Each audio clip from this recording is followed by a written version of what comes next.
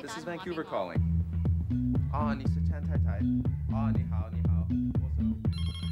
In some ways, the world of business and business around the world has changed. But in many ways, it has remained the same. I call Hong Kong, update my supplier prices, hang up and get stock quotes in London. The world has become a smaller place. We now speak, interact, and trade together as a community at the speed of light. Exciting new products and services allow Chinese people everywhere to communicate in new ways. The electronic age has given birth to a new kind of bamboo network, the World Wide Web.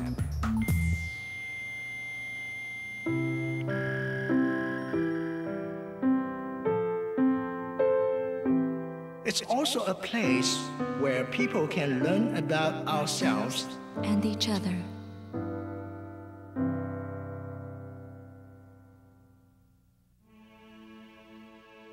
Sometimes learning is about seeing.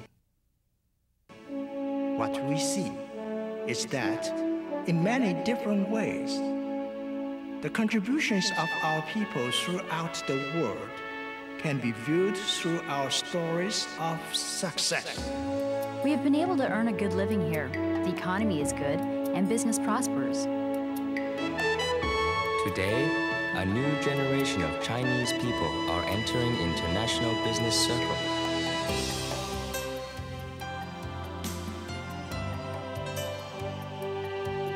Setting goals and having the courage to take risks, the vision to see the future. We see enormous opportunity for your projects here in Africa. Can we arrange a meeting? And helping to build healthy, safe, and successful communities everywhere. I've been living in this country for 37 years, and I'm happy. If a destination is a place where dreams can be fulfilled and where hope can be realized, and if people the world over can grow and succeed no matter where they make their home, then maybe a destination is only a state of mind.